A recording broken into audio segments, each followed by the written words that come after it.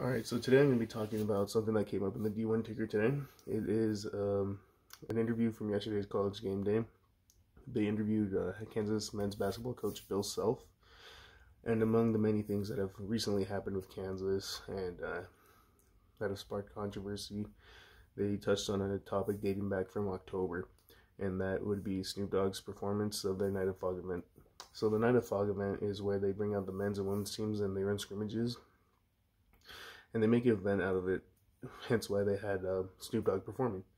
So the reason this was brought up is because in the interview, Bill Self said that the things that transpired during the performance, he does not put the blame on Snoop Dogg for.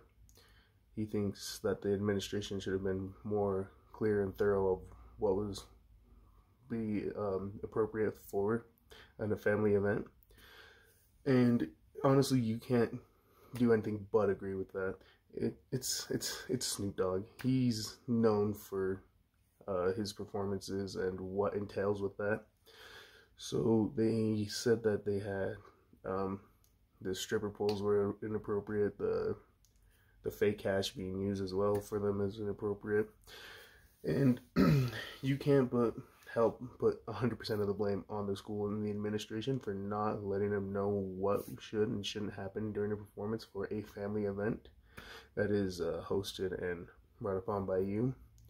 So again, Snoop Dogg just did what he was paid to do, what he's been paid to do, what he's done his entire life, his entire career. That has not changed with him at all.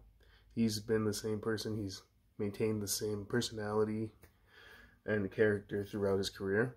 So for you as an administration to not take steps to ensure that it would be a safe and fun performance for families, it's just no question who you can put the blame on.